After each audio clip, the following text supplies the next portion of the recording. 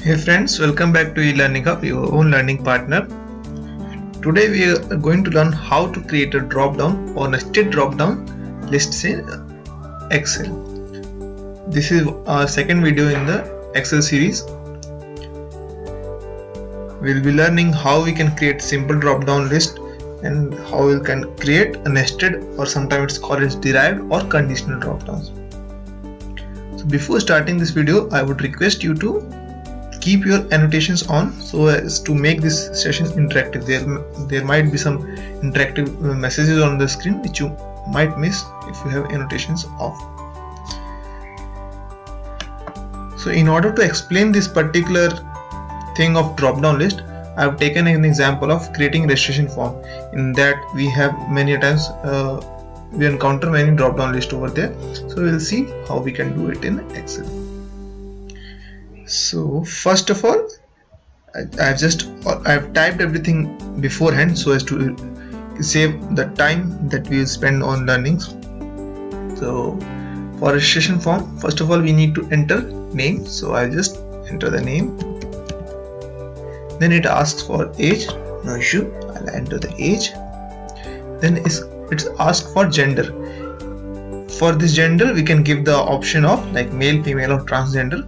So in order to include gender or drop down list, simple drop down list, we have to go to data.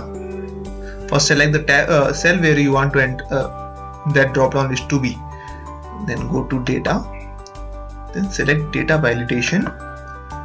In this you have an option like what it should allow. Instead of allowing any value, just select list. And in source value you have to select the list or from where it should give the option to be entered over there. Since our list is very small, only 3 options: male, female, transgender. So we can directly type it over in this column. If we have a long list, then we can select the list. That also I will show you. So this was the first method, basic one. So I just select OK. Then I have got an option over there. I selected mail. Then it asks for email ID. I will just enter. Then it asks for from where did you got to know about this e-learning hub. In this I want to know from where the traffic on my site is coming, so I've given them some options. Like already I've typed them, like they are coming from Facebook posts, or they came here by visiting one of my recommended video, or some of their friends have suggested this channel, or what are the different reasons. So I have just what are options that I need to give over there, I've typed here. So this I will be selecting while going to data validation. One more thing is required. Either I can directly select these particular list while giving an option in data validation. Always it's better to give the list as a name. So I'll just select this area and give it as a name. Source I will type. So suppose anytime I want to go to source, if I type source, it will go to that place. Like see, if I want to go to source, it directly goes to this address. So it becomes easier and it becomes neat and clean. So again I want that option to be linked here. I'll go to data, then data validation, then instead of any value I will select list, and in this source either I can select all these lists directly, or I will type equal to source. Okay, the source is ready. I can select anything from there. Just select it. Then I want to take the address of that particular person who is registering through a site. So I need country, then state, then city and zip code. Country I can, just like I have given option for this particular entry, for country also I have listed the countries and I can directly give it the data validation over there. But in state, different countries have different state. I have listed some of them. like in India, like suppose we have option for India, US, UK, Australia and Germany. Then in India I have given some states, then in US some states, in Australia some states. So here in this particular entry, I should be getting the state depending upon the country selection. Like it should not happen that in states all the states are coming, like states of India and US, Australia all are coming. It should not happen like that. So it should be dependent upon the country. And similarly for cities also, it should not show all the cities that are listed over there, but it should be dependent upon the state. So for this we need to create a linked or conditional or derived drop down. So again, before starting, here one thing is necessary, that we should name the entries over there.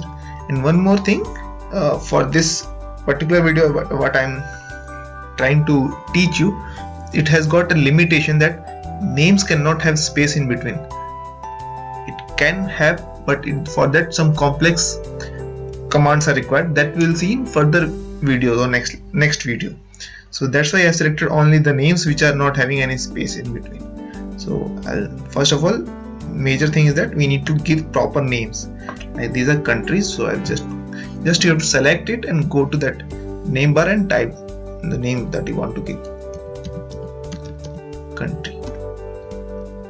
Now if India is selected in this particular cell, then it should show only Indian states. So I'll select this states under India and give them a name as India. Spelling should be matching. There should not be any mismatch in spelling. That one need to take care of. And again, this is US. Just you type and press enter. It will take assign name.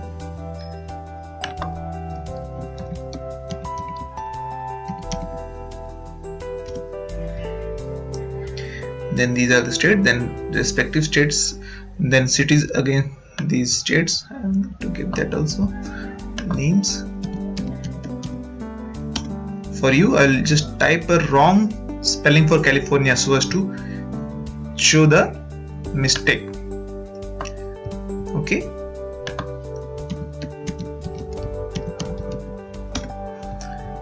Like these are the cities under California, so I'll type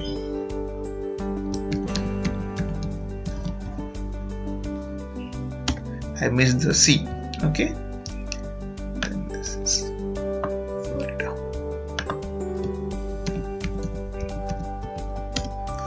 So I am done with all the background work or homework that I need to do. In order to make your sheet tidy, neat and clean, you can even put all these backend data in other sheet. It need not be in the same sheet. So like it's up to you. If you want, since I want to teach you, I want to directly link with the form, I've typed it here. So in this country, I'll go, it's normal data validation. I have to select a list of countries.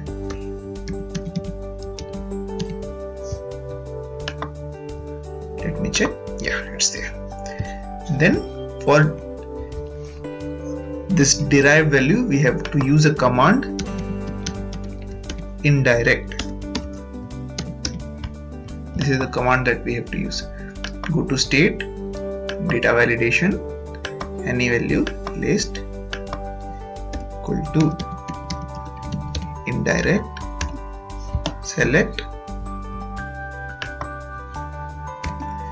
indirect depending upon the selection of country. Getting the point? We have to select equal to indirect, and indirect which value depending upon the country. If country is India, it will select indirect India. If country is US, it will select indirect US. So accordingly, okay. You have to press OK because this is empty. That's why it's telling that the respective country doesn't exist. That error means this. So okay, that we'll see further. Then city, again we will have to link it with the state. So simple, select the tab for it, go to data validation, and then instead of any value just select list. Again direct,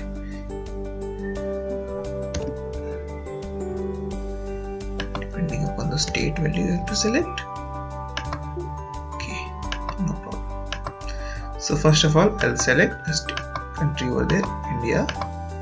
Okay, I'll just delete it first.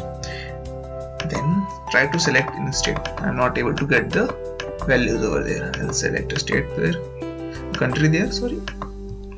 Then I am able to get the states over there. Then I will select a state. Then I am able to get the cities over there. Then I'll type some